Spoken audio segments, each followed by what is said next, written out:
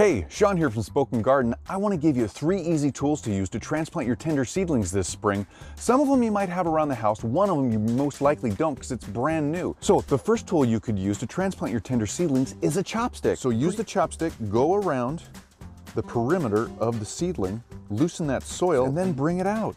So the second tool you can use to transplant your tender seedlings is a butter knife. Just like using for the chopsticks, go around the edge of the seedling so then you can get underneath it and then pry it out. The third tool you can use to transplant your tender seedlings this spring is the little dibby. It's brand new. So with the little dibby and its scoop end, you can just go right down there and get a hold of your new seedling and then just pop it right out just like that. So these are the 3 tools to use to easily transplant your tender seedlings this spring. If you want to know more about Little Dibby, check the link down below.